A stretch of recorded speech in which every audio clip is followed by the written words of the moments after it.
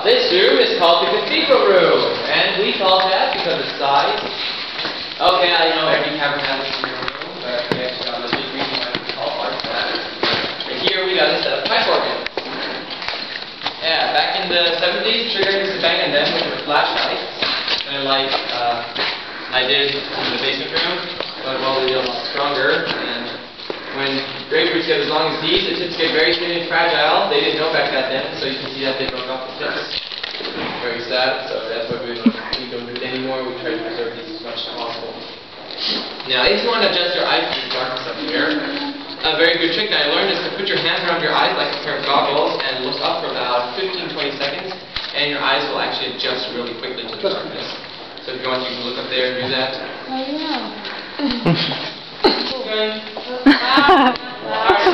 It worked. Yeah, let's go here. Yeah, this is the biggest room in our cavern. It's about 150 feet tall. And if you take a step forward and turn around, you can see up there the natural entrance. That's where those two came down. They had to use ropes to get their way down. And that light up there, that's not daylight. You'd have to be about halfway through to see actual daylight. It's about 90 feet to the outside. Quite a while to climb. And over there you can see the other end of our oscillate chimney. That ladder connects to what you saw earlier.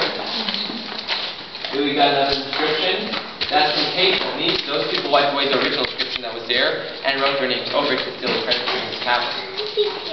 Well, there are a lot more inscriptions from James A. Richards and Charles Morton throughout the cavern, so we know that those guys are the first ones. And over there we have a stalagmite. Yeah, that rock grows on other rocks and formations. And what happens is a drop of water falls from all the way down from the ceiling, hits the ground, and splatters all over the place. And each one of those little water droplets then hits the rock and forms a bump on it.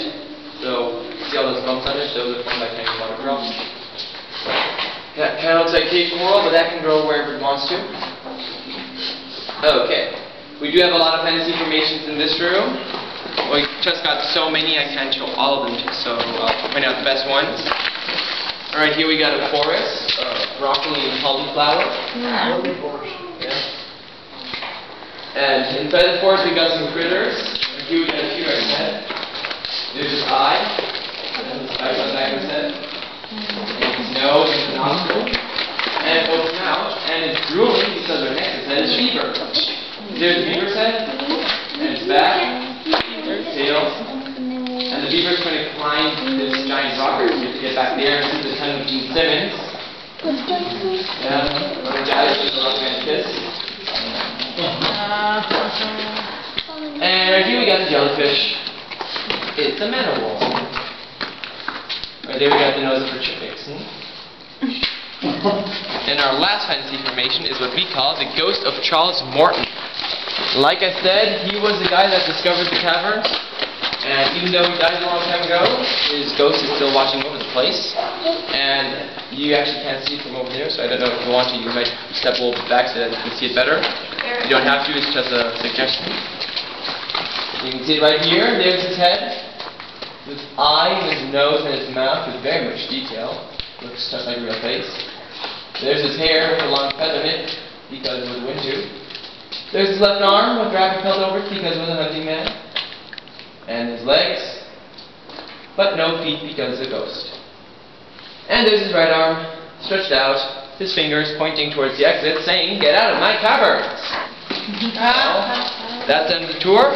Hope you had a good time. Hope it was fun, entertaining, and informative. Did you enjoy yourselves?